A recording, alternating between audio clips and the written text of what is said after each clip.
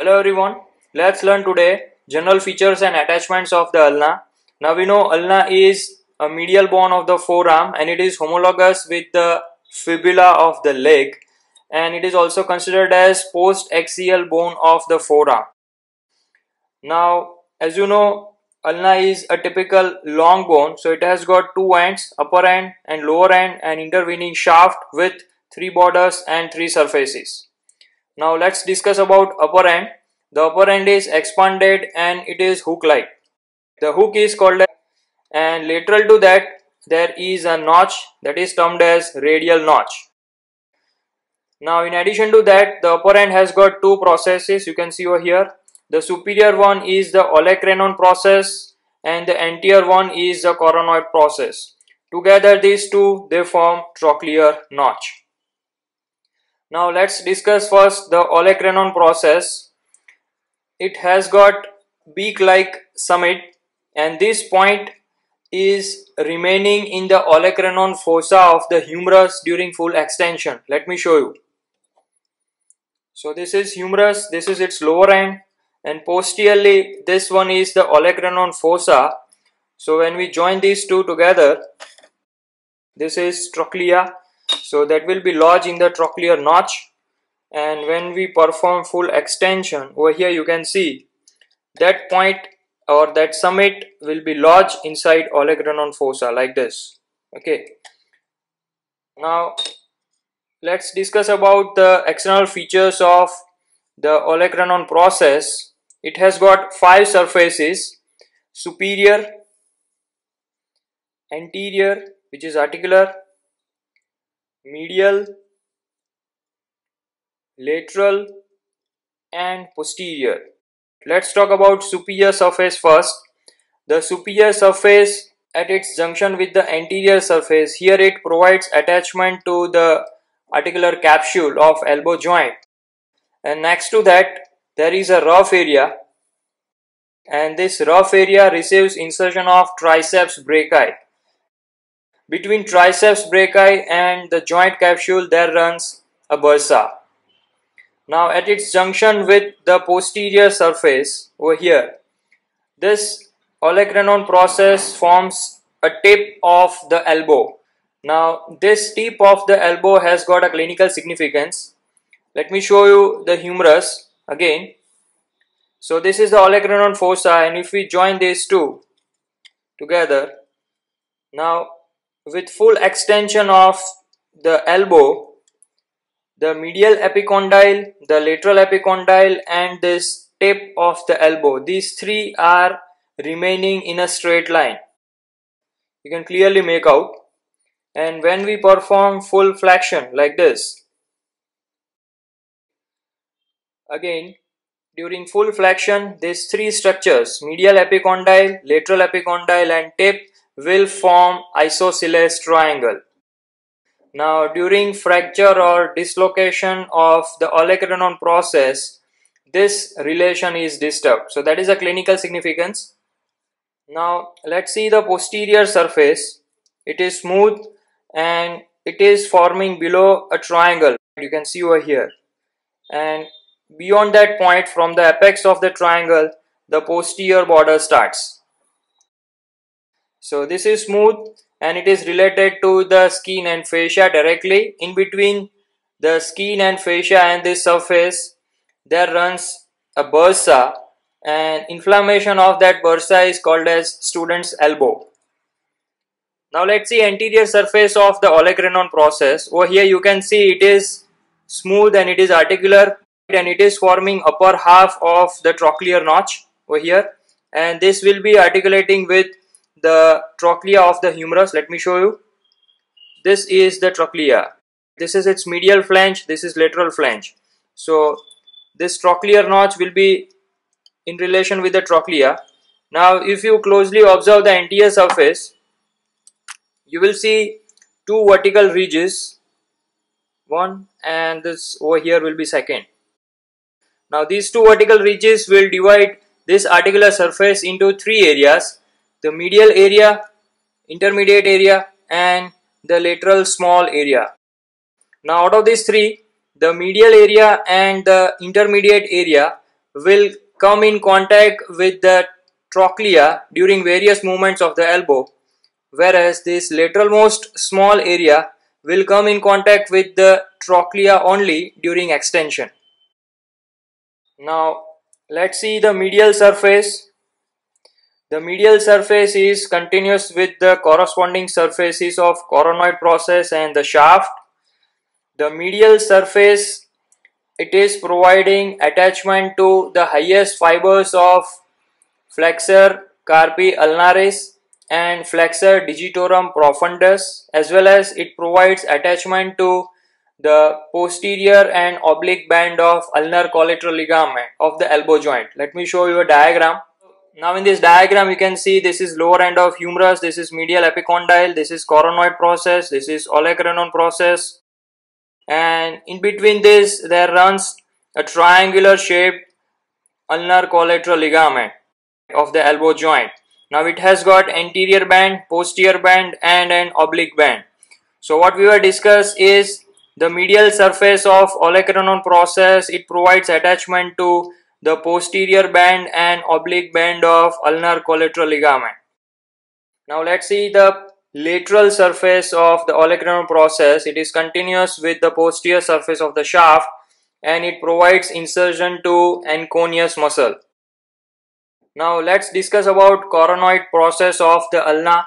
It has got four surfaces: superior, anterior, medial and lateral surface. The superior surface, it is smooth, it is articular and it is forming lower half of the trochlear notch. If you closely observe the superior surface, you can see there is a ridge and that divides the articular surface into medial and lateral part. Both the parts will remain in contact with the trochlea. Now let's see the anterior surface. In the lower part it is rough and the rough area is called as ulnar tuberosity. The ulnar tuberosity plus remaining anterior surface, it receives insertion of brachialis muscle.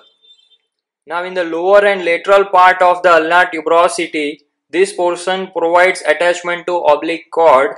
Now the oblique cord extends from ulnar tuberosity to the radial tuberosity. Let me show you. This is head, neck and this is radial tuberosity. If we connect both like this, so between the tuberosity there is attachment of oblique cord which represents the remnant of tendon of flexor pollicis longus. Now the medial margin of the anterior surface over here, it represents a tubercle or it shows a tubercle. This tubercle is termed as sublime tubercle and it provides attachment to sublimous muscle. Now sublimus is a synonym of flexor digitorum superficialis. So its humero-ulnar head is attached to the sublime tubercle. In addition to that, this sublime tubercle will also provide attachment to ulnar head of pronator teres and sometimes occasional head of flexor pollicis longus. So three muscles are attached to it, and in addition to it, the portion of ulnar collateral ligament, its anterior band and oblique band is also attached to it. Let me show you in diagram again.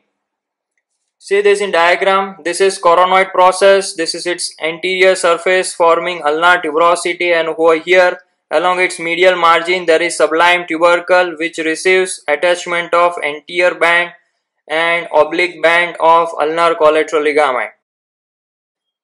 So there are 5 attachments on the sublime tubercle. Now the medial surface of the coronoid process is continuous with the medial surface of the olecranon process, and this provides attachment to flexor digitorum profundus. Now let's see lateral surface of the coronoid process. It is continuous with a notch. This is termed as radial notch just because it lodges head of the radius. Let me show you. So this is circular head of the radius which is disc like, and this portion of the radius, head of the radius, will come in contact with the radial notch of the ulna. Over here you can see, and together they form part of the articulation of superior radioulnar joint. Over here you can see. So this portion forms part of the articular surface, and remaining articular surface is completed by a ligament that is termed as annular ligament, like this. So a complete socket is formed. Within that socket or within that osteofibrous ring. Osteofibrous ring means it is partly made up of bone and partly by the fibrous tissue, that is ligament. So osteofibrous ring forms the socket, and within that socket the head of the radius will rotate like this, and together they form superior radial joint. Now next to the radial notch there is a depression which lodges radial tuberosity, you can see over here, so as the supination and pronation movement can be performed. And the margins of radial notch, anterior and posterior margins, will provide attachment to annular ligament. Now below that depressed portion, over here you can see there is an elevated area along the lateral surface. This elevated area is called as supinator crest, which is providing attachment to deep fibers of the supinator, and the supinator crest below is continuous with border of ulna. Okay, so in the lateral surface of the coronoid process we see the radial notch, a depressed area, and supinator crest. Now let's discuss about shaft of the ulna. As you know, ulna is a typical long bone, so it has got three borders and three surfaces, namely anterior, lateral and posterior border, and in between them anterior, medial and posterior surface. So let's discuss first the borders. The anterior border commences from the lower part of ulnar tuberosity. This is ulnar tuberosity, and beyond that there starts anterior border, which is rounded, which is thick, and it is ill defined in the lower part. So this is anterior border. Lateral to that, the sharpest one is the lateral border or the interosseous border. As it provides attachment to interosseous membrane, it is termed as interosseous border. So interosseous border of the ulna and interosseous border of the radius will be facing towards each other like this, and together they provide attachment to interosseous membrane. In upper part, over here we have discussed there is attachment of the oblique cord between the ulnar tuberosity and radial tuberosity. So in upper part, in this region, let me connect both. So here will be oblique cord, and in between radius and ulna will be interosseous membrane. So in upper part there is a gap between interosseous membrane and oblique cord. This gap is providing passage for the posterior interosseous vessels. Now let's discuss posterior border of the ulna. As you know, the posterior surface of the olecranon process bears a triangular impression, and beyond the apex of that triangle a sinuously curved, you can see over here, border starts. That is the posterior border, which is clearly defined, and it reaches towards the root of the styloid process of ulna. This is styloid process of ulna, this is head at the lower end. So from the apex of that triangle, a sinuously curved border runs down towards root of the styloid process. This is posterior border. It is subcutaneous. One can feel the posterior border of the ulna throughout, and it provides attachment to the deep fascia. With the deep fascia, it receives insertion of three muscles, namely flexor digitorum profundus, flexor carpi ulnaris, and extensor carpi ulnaris. Now let's discuss about surfaces. Between anterior border and lateral border or interosseous border there is anterior surface, and in upper part of the anterior surface there is a nutrient foramen. You can see over here the direction is above, so the lower end is growing end. Now upper 3/4 of the anterior surface provides origin to flexor digitorum profundus, and in lower part it provides origin to pronator quadratus muscle. The medial surface is observed between anterior border and posterior border, and upper 3/4 of medial surface also provides attachment to flexor digitorum profundus. So the flexor digitorum profundus has got extensive origin. It takes origin from upper 3/4 of anterior surface and medial surface is upper 3/4 of from posterior border via deep fascia, as well as from medial surfaces of coronoid process and olecranon process. Now let's discuss about posterior surface of shaft of the ulna. It is situated between posterior border and lateral border. So this is the posterior surface. As you know above, it is continuous with the lateral surface of olecranon process, this one. So this is lateral surface of olecranon, which is continuous below as posterior surface of shaft of ulna. Now you can see over here there is an oblique ridge that reaches towards radial notch, which is situated at the junction of upper 1/4 and lower 3/4. This divides the entire posterior surface into upper and lower part. The lower part over here you can see, which is further subdivided into lateral and medial part by a faint vertical ridge. Over here you can see. So this is entirely posterior surface, which is divided into upper and lower part by an oblique ridge, and the lower part is divided into lateral and medial part by a faint vertical ridge. The upper small area receives insertion of anconeus, and in the lower part, the lateral area, lateral to that ridge, this portion provides origin to three muscles from above downward, namely abductor pollicis longus, extensor pollicis longus, and extensor indicis. Now let's discuss lower end of the ulna. As you know, it bears a head, circular head, and a styloid process. The styloid process is situated posteromedial to the head. Now lateral aspect of the head is related to the ulnar notch of the radius. Over here this is lower end of the radius, and into its medial part there is a notch. Over here you can see this is ulnar notch. So the lateral aspect of the head, it is lodged in the ulnar notch, and together they form inferior radioulnar joint. The inferior surface of the head of the ulna, it is related to an articular disc. The articular disc is attached medially at the junction of styloid process and head. Over here you can see there is a depressed area which provides attachment to articular disc, and then it is related to the head of the ulna, and finally it gets attached over here at the junction of inferior surface and ulnar notch over here.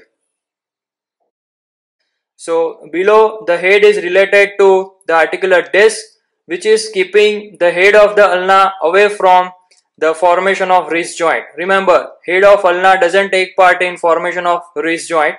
It is the articular disc and the inferior surface of the radius, they form the superior articular surface of the wrist joint.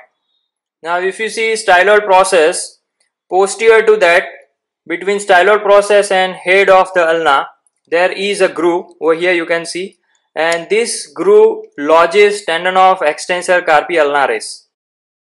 Now tip of the styloid process, it provides attachment to medial collateral ligament of the wrist joint. So that is about general features and attachments on the ulna. Hope you understood well. Thanks for watching.